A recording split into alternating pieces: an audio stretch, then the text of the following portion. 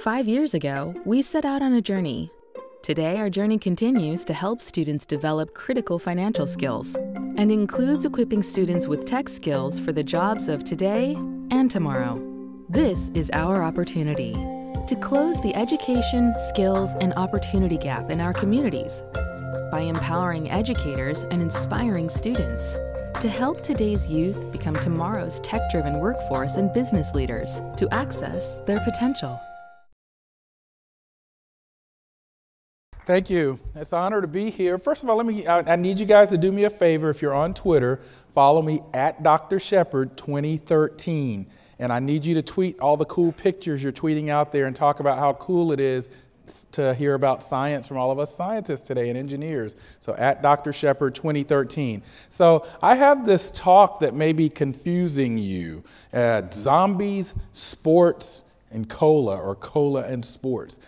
What does that have to do with weather and climate? I'm going to talk about that today. Well, I promise I'll try to make a little bit of sense out of it today because I'm a meteorologist. I actually spent a little of my career here in the Washington, D.C. area. How many of you are familiar with Goddard Space Flight Center by show of hands?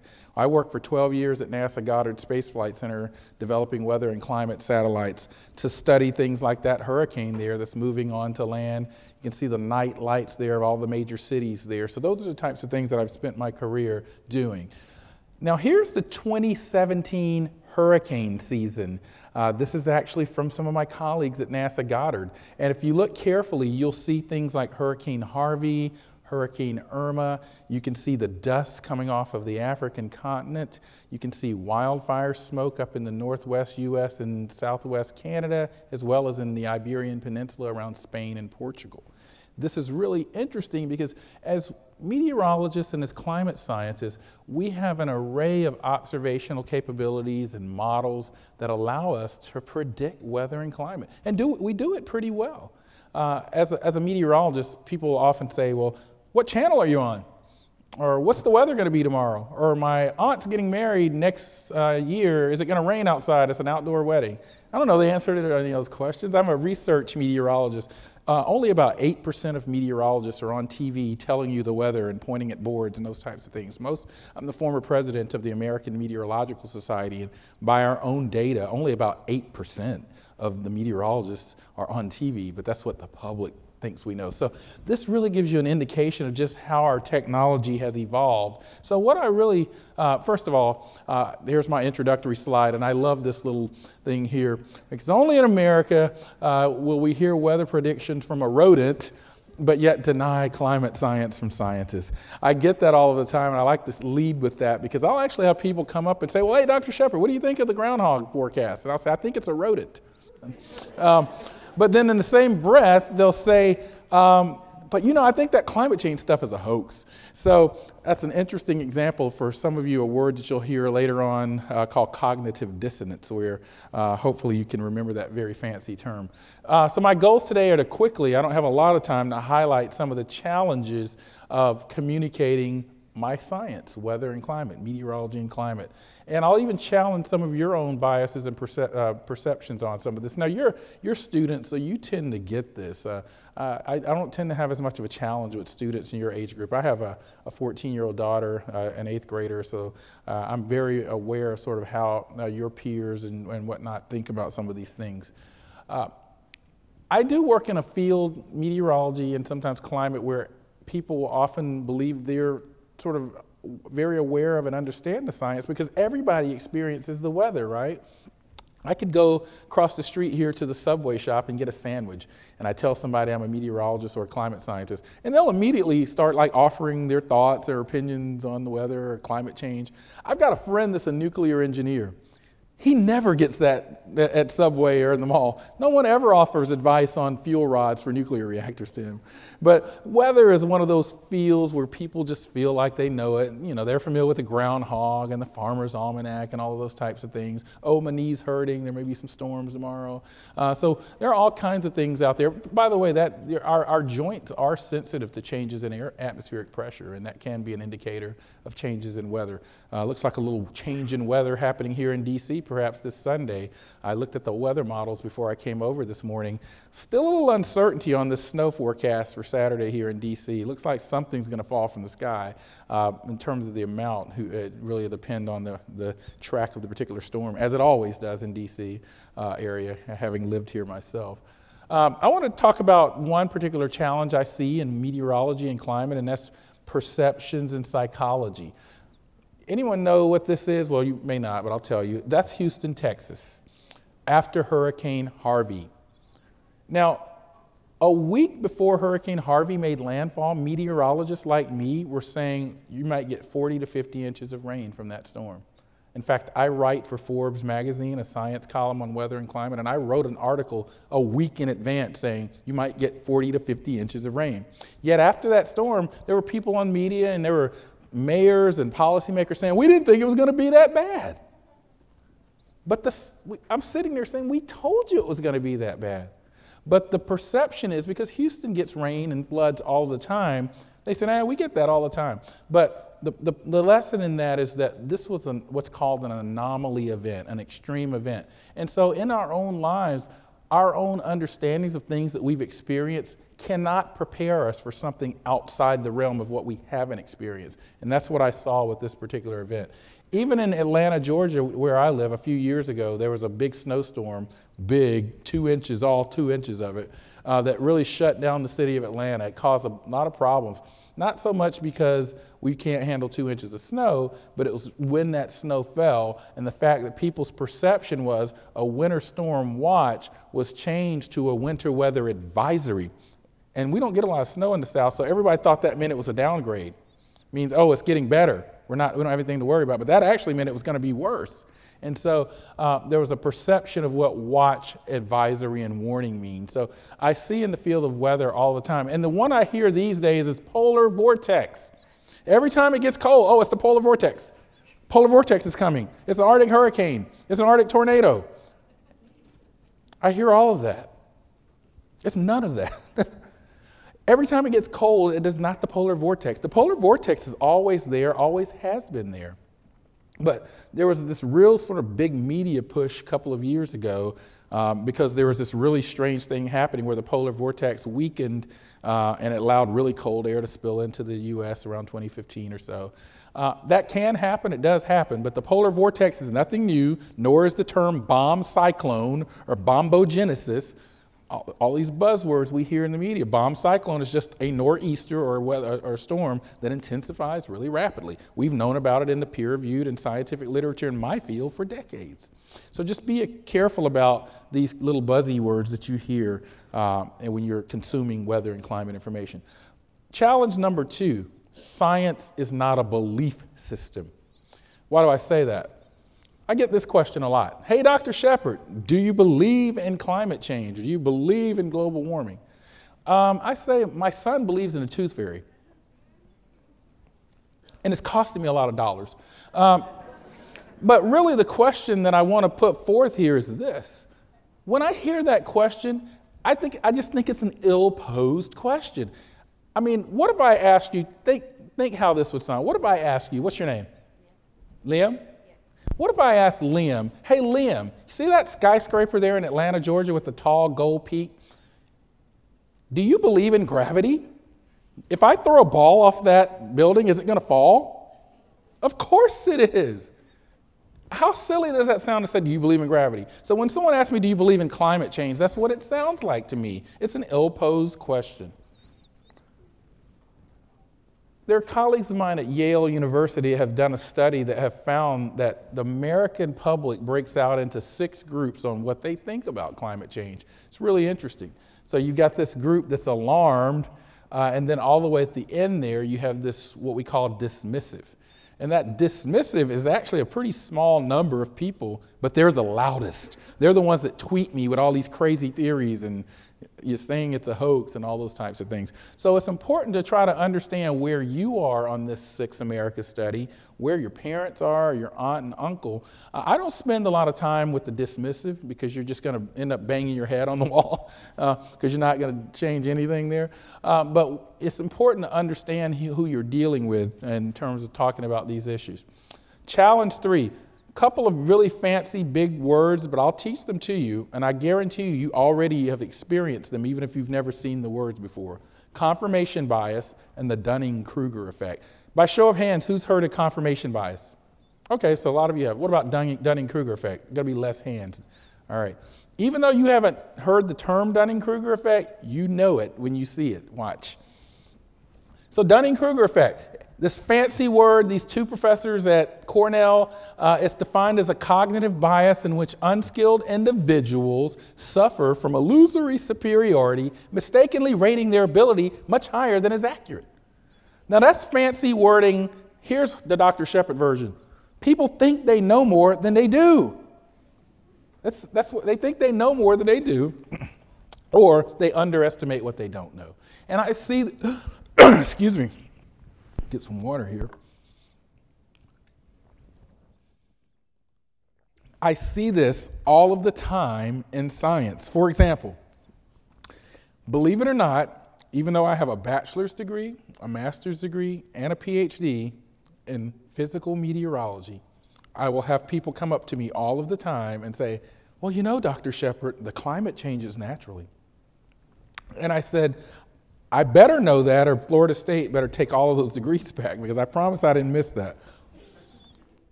And you can see that here. There's a look at the last 600,000 to 800,000 years, the interglacial and glacial periods. Those Gs, those are essentially the ice ages.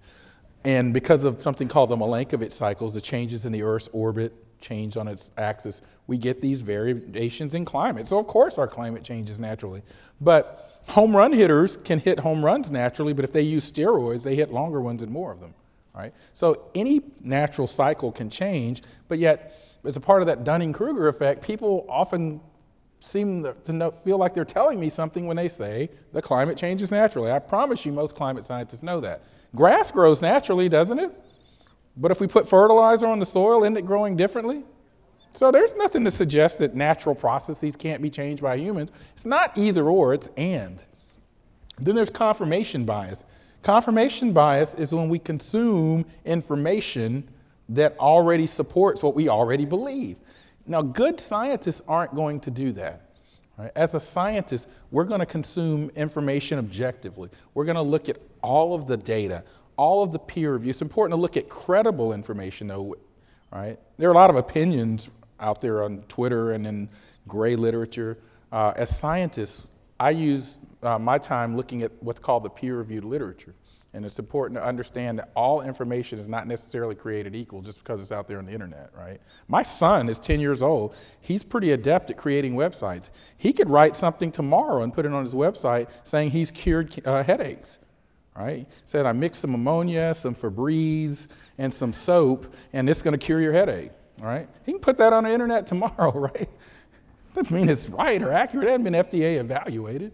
And that's what you see a lot of with weather and climate information too. Even you'll see some person out there putting out some fake weather model information saying, hey, 4 weeks from now we're going to get a snowstorm here in DC. The problem is weather models aren't good 4 weeks out.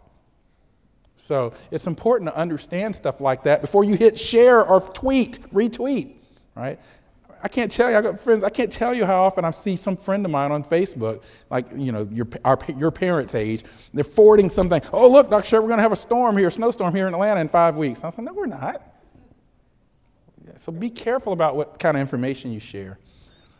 Challenge 4, too many graphs, too much jargon. Scientists are really bad at this kind of thing. Here's a look, that top left picture is the road that connects Savannah, Georgia to Tybee Island down where I live, not where I live, but in my state. That's a flood, and it's a king tide flood, just a regular high tide type flood. There wasn't no storm, but the road flooded. So this is the kind of, I would show that to the Rotary Club in Savannah if I was giving a talk to them. That bottom left is satellite data from NASA showing sea level rise. I'd show that if I was going to a science conference. So it's important that we communicate messages appropriately, not just show the same thing to different audiences all of the time. You see this list here? Here's a list of words that scientists often throw around very cavalierly. We throw around words like bias and uncertainty and positive trend. What does the word positive sound like to most people in the public? That's good, right? But when I say a positive trend in CO2 or carbon dioxide in the atmosphere, is that good? Exactly. So we have to be careful and think careful about our words. When we hear the word bias, that sounds really evil or distorted. But in science, a bias just means that thermometer may have a 2-degree warm bias. It means it's always warm by 2 degrees. So how we talk about science is very important. Challenge 5, literacy of climate.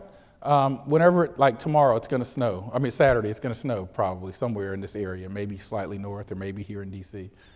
And I'm going to have some dude tweet me and say, hey, Dr. Shepard, I got 20 inches or I got 5 inches of global warming in my yard. What are you guys talking about? All right. But that tweet shows me that that person doesn't understand the difference between weather and climate, right? It's one of the most sort of amusing yet inaccurate tweets in history, because weather is your mood and climate is your personality.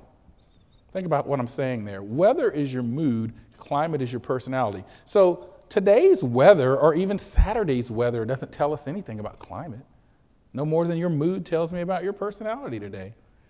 You dress for today's weather, the clothing that you have on, right? But what you have on today doesn't tell me anything about what's in your closet, right? In your closet, you've got clothes for all types of climate and weather, right? So we have to understand that today or even a week's weather doesn't say anything about climate. And then the last challenge that I see as it relates to both weather and climate, I call them climate zombie theories, right? Zombie theories. Zombies. Anybody watch The Walking Dead by chance? Oh, goodness, yes. I don't get it. I just don't get that show. I know it's popular, though. It's filmed right there in Georgia, in Atlanta. Even some parts of it are filmed on the University of Georgia's campus, where I am. So zombies, they're supposed to be like The Walking Dead, right? I mean, they're dead, but they kind of live on. There are these theories in weather and climate that are the same way. Science has long refuted them, but they just live on blogs and TV stations and op-eds in the newspaper. I call them zombie theories. So there are certain ones like, oh, climate's always changed, or oh, it's the sun, or it hasn't warmed since 1998.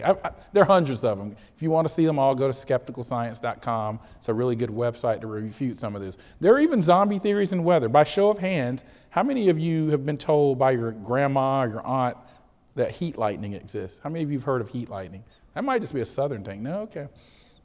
When the sky lights up with lightning, but you can't really hear the thunder or anything. Well, it's not caused by the heat of the day or anything like that. It's just too far away to hear the thunder, right? But a lot of people call that heat lightning. So that's a zombie theory. Have any of you ever heard some people say, oh, it can't get cold in deserts? I've heard that a few people often. I come across that. That's a zombie theory. It gets really cold in deserts sometimes, especially at night. So the polar vortex is a zombie theory, right? Every time it gets cold, it's not the polar vortex. So that's what I mean by zombie theories. So as I wrap up, I want to just kind of leave this advice to you for those of you. I was talking to the young lady here. What was your name again? Martha just told me that she's interested in being a meteorologist. Shout out to Martha. One of the really interesting things about the weather and climate world that I'm in, and I'm the director of a major program at a major university, is to make sure if you want to go into weather or meteorology, atmospheric sciences, climatology, like any science, it's a lot of math and physics. Believe it or not, when you take courses in meteorology in my program at University of Georgia or Florida State, where I went, you may or may not ever see clouds in a classroom, as weird as that sounds. Yeah, you're going to see it in an introductory class, but most of what you're going to see is a lot of fluid dynamics, thermodynamics, physics, because the atmosphere is a fluid. So most adults in this room, well, this is probably a very science-attentive group of adults, so I won't say that. A lot of adults in the American public, I would venture to say well more than 70%, do not know how weather forecasts are made. And a lot of adults do not know what I mean when I say there's a 30% chance of rain. Who thinks they know what both of the answers are? Who thinks you really unequivocally know how weather forecasts are made? Who thinks unequivocally you know what it means when you hear the weather person say 30% chance of rain? By show of hands. Look at that. Not a lot of people raise their hands, yet we give that information. Well, weather forecasts are made by solving very complex fluid dynamics equations that change the atmospheric fluid over time. So those of you that will take calculus one day, there will be something you'll learn about called an initial value problem. So we take measurements of the atmosphere using weather balloons, satellites, data on the ground, radar. We put that into these numerical computer models that solve the equations to predict how the atmosphere is going to look on Saturday. or on Sunday, or next Monday, or next Tuesday. Except beyond about 7 to 10 days, those equations break down. That's why forecasts aren't really good beyond that. So just to give you an analogy, I could put a beach ball in the Potomac River out there by, say, National Airport, and I could solve a set of equations to predict where that beach ball is 3 days from now. Because the river just is a fluid, just like the atmosphere, and so I can solve the equation of its governing motions. That's how weather forecasts are made. Now, the other thing, because people will say, oh, it must be nice to work as a meteorologist, you guys get paid to be wrong 50% of the time. So I hear that a lot, but when I hear that, it tells me that person doesn't understand math or statistics. Because we're actually right about 97% of the time. But here's the challenge. People only remember the one bad forecast or the 2 or 3 in a given time period. You don't remember the days that were right every day. Right? You tend to remember the days that were wrong. And those aren't very many, but they tend to stick in our minds. The other thing is that people don't know what percent chance of rain means. I'm getting close on time, so I got to wrap this up quickly. But when I say there's a 30% chance of rain or 20% chance of rain, there are people that will think, oh, that means it's probably not going to rain today. That's not what that means at all. That means that the area around Washington, D.C., 175 miles around or whatever it is, the forecaster has some level of confidence that a percentage of that area is going to get rain. So if the forecasters are 100% confident that 20% of the area is going to get rain, what's the forecast percent? 20%. If they're 50% confident that 20% of the area is going to get rain, what's the percent chance of rain? 10%, right? 0.5 times 2, right? So y'all see how that works? So I'm tubing in the North Georgia mountains in an inner tube coming down the Chattahoochee River. My son starts raining, and the lady next to me says, man, those meteorologists, they make me so mad. It was only a 20% chance of rain today, and here it is raining. She didn't know what I did as a living. I'm right next to her. And I'm sitting there thinking to myself, well, it wasn't 100%. I mean, it wasn't a 0% chance of rain. So why are you complaining? We're in the 20% of the area that was supposed to get rain that day. But yet, because people don't understand what that means, they'll say we're wrong. So it's important to understand sort of things like that before you make interpretations about forecasts. So those are just some little insights into my world as a meteorologist and as a climate scientist. So thank you guys very much.